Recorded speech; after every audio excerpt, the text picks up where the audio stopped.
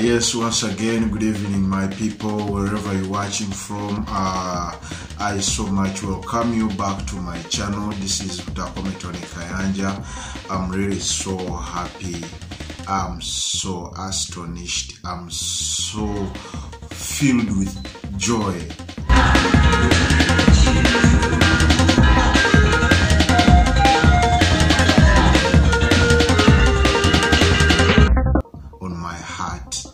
And outside.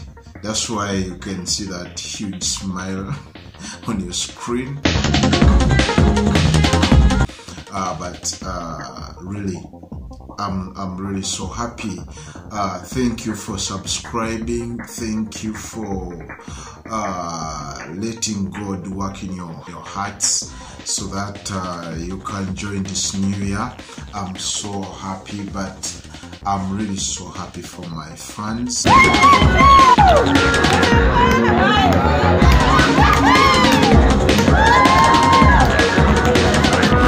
Today they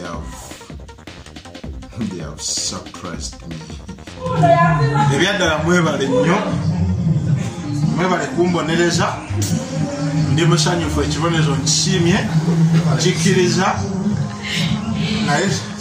Charge no when you get those and ties muri kitundu kya mubiri okuva ku mutwe va ku musigo.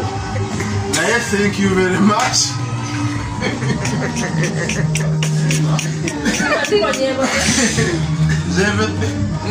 Thank you very much.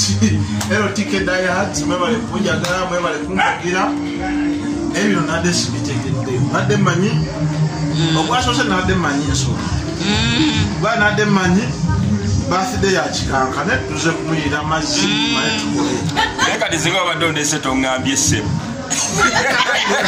mwana songa bisatu bashimba angambye director ankubide na kumacha nangamba tugenda ku shooting tulinayo scene na yenge eri wake gayaza tugende tugishooting naye nakatebaddeyo kati eruwa nati tutira ino yeno tunafanange kino mbadde sikimanyiko era banaye abategesi bwe bayuma nange mbadde sikimanyi nange zenga nze ku shooting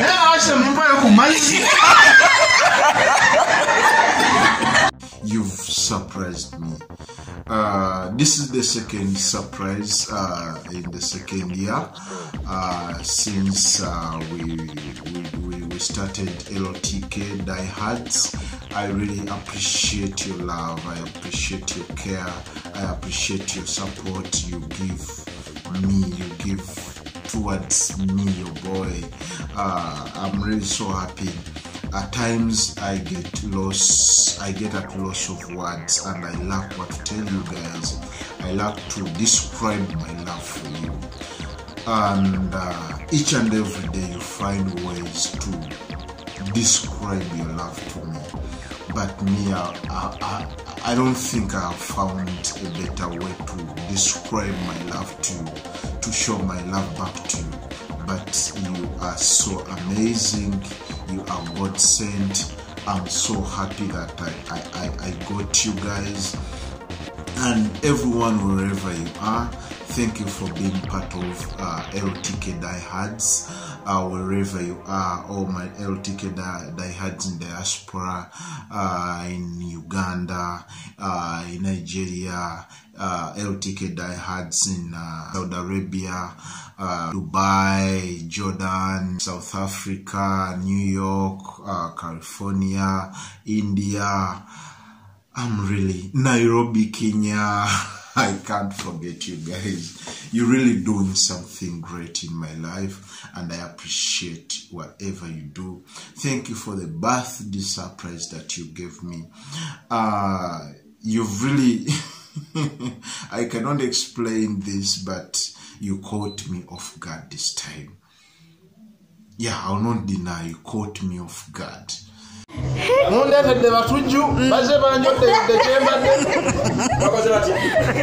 Bale ndawa tuju. Basanye ne muntebe ya netu. Ebaje ne banjola ndabyeko Mr Flash ndabyeko Mr Aruko. Nga choko badokuse. Bakusabuludde. Wiki tonaba. Ale nabira ki. Akuna kule nabira jonde yene ajimenya mateka. Daira. Ngenda kukoga. I don't know, but this has come to make me realize that love is the most important word in the English language. Actually, in the modern setting, with the word love, mountains are climbable, seas are crossable, deserts can be traversed. I really don't know how I can describe myself to you guys, but the best way I can describe myself, my love to you guys, is through my services, is through my movies that I write, I act, and I do believe that I'm not the best actor in the country, I'm not the best director in the country, I'm not the best writer in the country, but your love is too much. Your love is really too much. That's why I can say, I can firmly say, I am the most loved actor in Uganda. I'm the most loved director in Uganda. I'm the most loved writer in Uganda. Reason being, for the love that you show me, had it been the love you show the rest of my fellow artists in this fraternity, I would say, yes, I've got a competitor. But in this area, you really love me too much.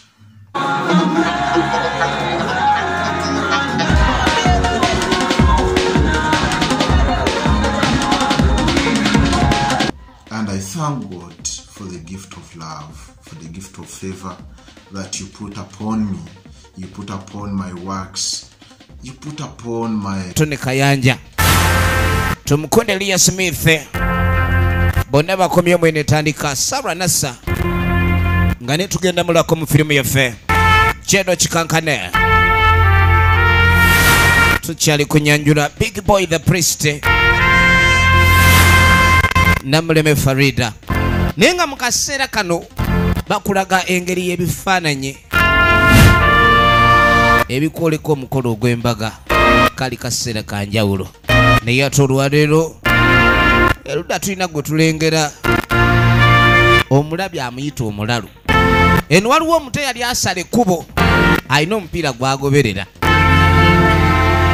tugenda maaso kyokka waliwo yajja amugoberera muto munne emmotoka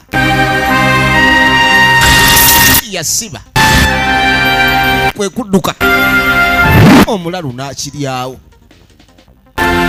n'emmotoka ebadde yakukitomera naye ekyana kino bambi mu kukiyamba kubanga kibadde tekimanyi nti zannyira mu kuba abaana baba mu kkubo nga tamanyi nti wazannyira wayinza n'okutwala obulamu naye oluvannyuma lw'okumutaasa musajja wattu ayina ekyamutuukako ekitaali kirungi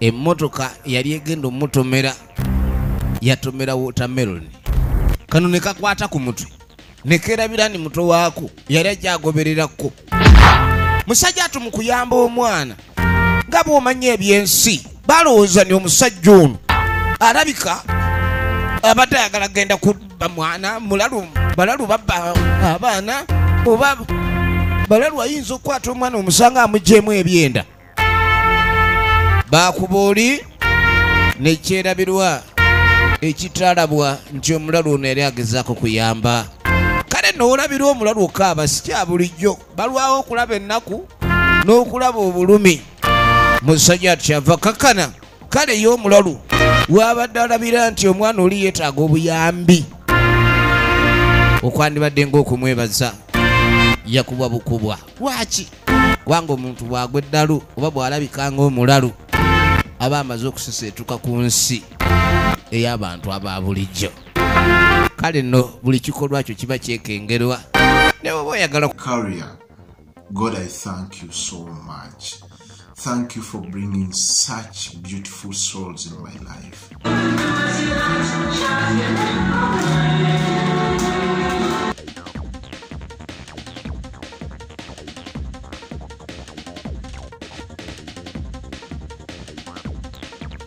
Thank you for supporting me. Thank you for loving me.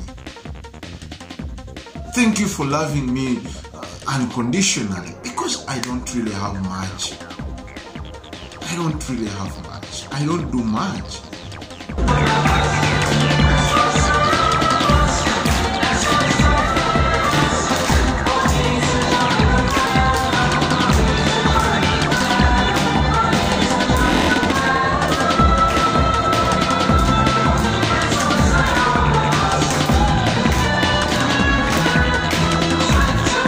But you're showing me much. You're doing a lot in my life. I appreciate you.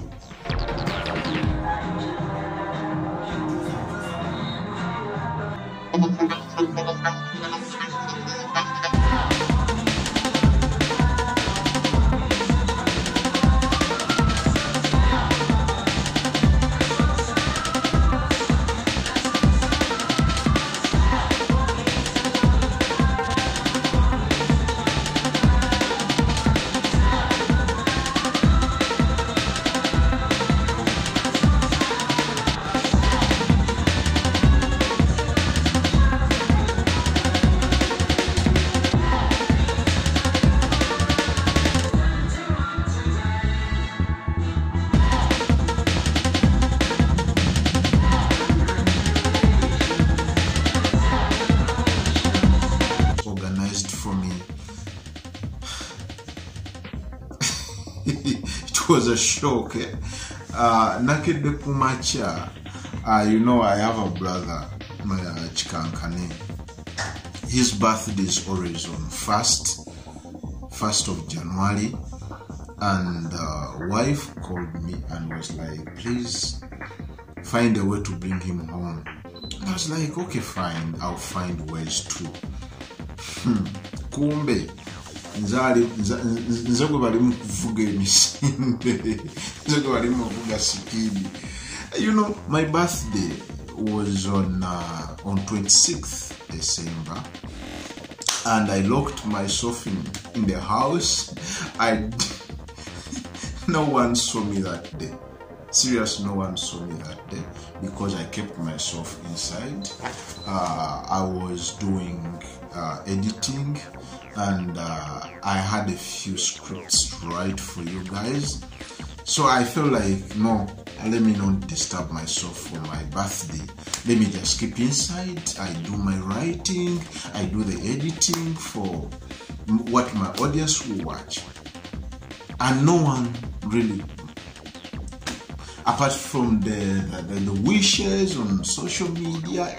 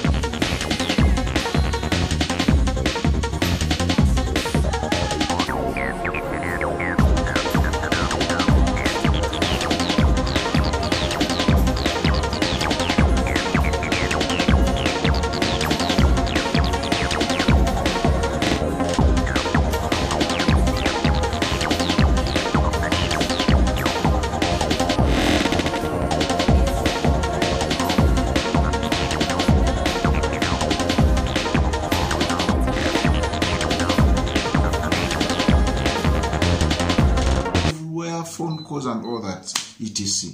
I didn't expect a birthday party. I didn't expect a birthday surprise. Kumbe, they are planning. You've really gotten me on this. Unaware. You got me off guard.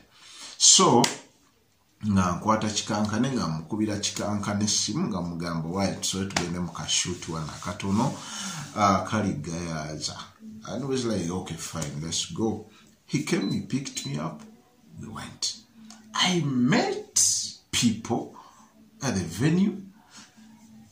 Nesanga abantu bemanyi, you know, ningamba atono.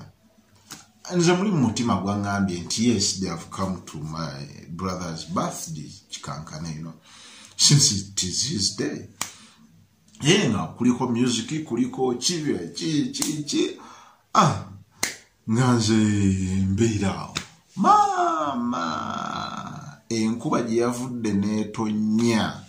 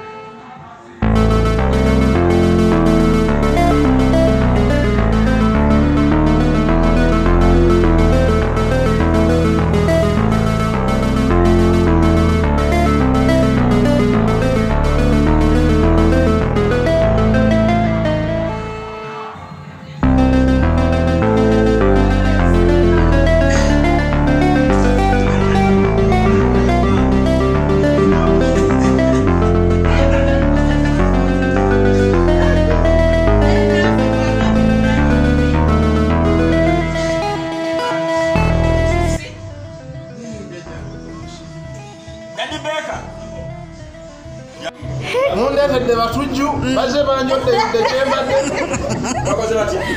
badde abatujju basaze ndi mu ntebe yange entudde ne bajja ne banjola ndabyeko Mr. Flash ndabyeko Mr. Aluko nga tokola dokuse bakusabulu wikitolaba It rained on me, not the natural rain. Guys showered me as if I had not showered. Stubborn people showered me from everywhere. Ngatabaina wadde kyangwe kikuuta nenkabanjira buyizimaziwona nentotobala ne. I was like, you people, you mistaken. Today it's not my birthday, it is Chikankane's birthday. So he deserves to be poured water onto, not me. They're like, no, it is you. I was like, really? Entering inside, I saw 3 cakes.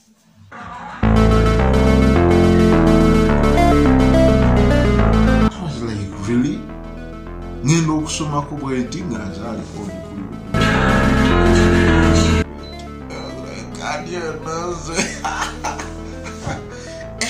amazzi awo nesooka nenerabira amazzi genaabi gyebyagweredde nagenza olaba balese ba Mr. Halukobi niba Spiderman bonna abamava ne bavaayo ne bankwata ne banjoolawo mu ntebe zi avata yasoose okunkwata ninkwata neŋŋamba nikati eno avata ngenda gyebakuubira kumbe avata nga sigisobola nensitula nentwala mpaka mu Mr. Haluko Spiderman ngaaliwo ne bano Batman nga newaali ne bankwata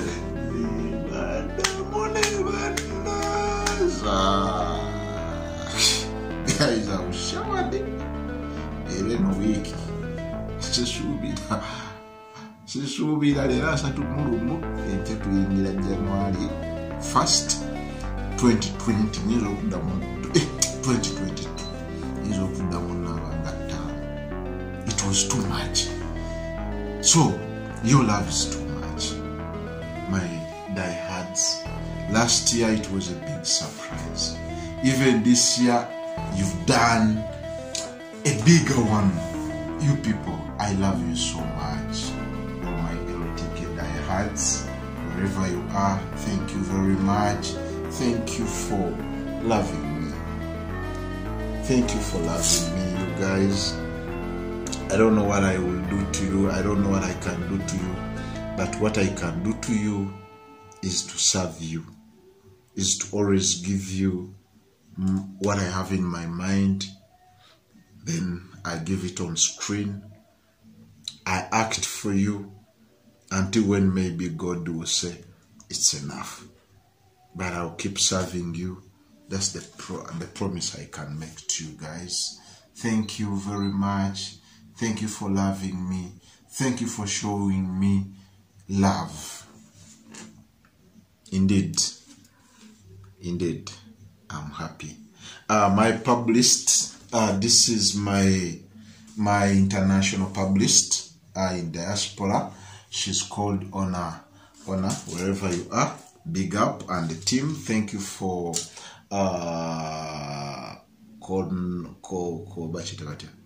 coordinating your team and showing me and showering me with lots of love. I really so much appreciate. And all the LTK diehards, I'm so humbled. Banange omuntu akola ebirungi ndowooza asasulwa birungi. Olwaleero nkitegedde nti nkola ebintu birungi okubanga all my people are really loving me in excess. Thank you so much, my diehards. Ebirabo bampadde, ebirabo, it's really too much. Thank you. Twiki wange, thank you very much. Another heavy thing. Anag. These LTK people will kill me one day. Look, LTK diehards. Mwebale nnyo, mwebale ddala. It is too heavy. I'm so happy. Thank you for the love. Thank you for loving me. If there is a way I could appreciate each and every one, I would find a way and I reach you one by one.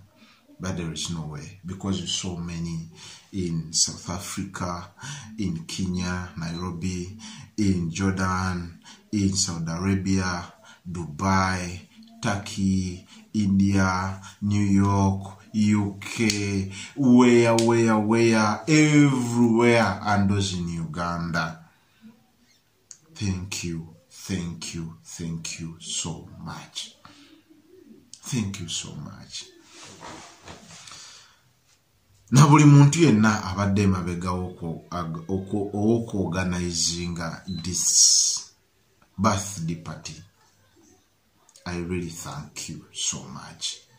Auntie Rina, thank you very much. My brother Chikankane, thank you very much. My publicist in diaspora, Honor, thank you very much. Jackie, Mwebale Nyo, Princess, Mwena, Nabe Stude Bonaje Babade, my sister, from wherever you've come from, there's somebody, but they have from Luwero mpaka Kampala. Ngaja celebrating amazalibwa gange. Somebody from Waluwa na Yangambia Luwa, others from Kono, everywhere, and those in diaspora batasode kubeerawo. Really, a lot of love from me to you. Bakakola bati. Where about you? From me to you.